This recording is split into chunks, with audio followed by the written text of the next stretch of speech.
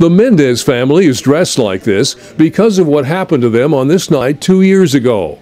December 23, 2010, a child was born in Providence St. Vincent's neonatal intensive care unit.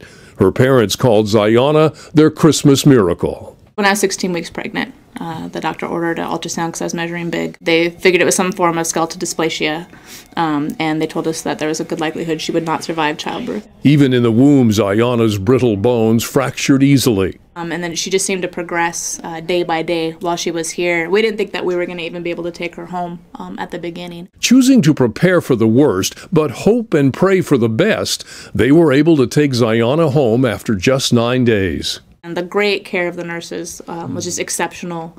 And we really believe that they gave her that extra few weeks that we had with her. That's DeJuan, or DJ. Born 1 year after his sister's death, he resembles her with that same charming smile. Zayana was a fighter, and at first surprised everyone with her progress.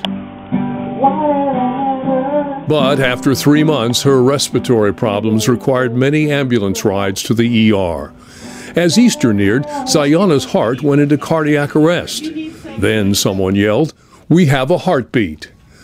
That extra day of her life allowed Ernesto to have a last dance with his daughter. We believe that every life, no matter how short, has a purpose, and we wanted to do our part to continue her purpose. Which brings us to Zayana's birthday bash this year in St. V's NICU. The Mendez family and friends came bringing 2 carts loaded with stuffed toys, food, and baby supplies. Some donations were made by strangers through Facebook. We're always so touched when any family comes back and just visits, and then to have them bring gifts for the babies that are here, the nurses, it's overwhelming to us. So was the view of where Zayana and her parents had stayed. It brought tears. Seeing everything and seeing where she was, and then it means a lot that the nurses remember her. Nurses who taught them how to care for their delicate baby. Sing it one more time, Z.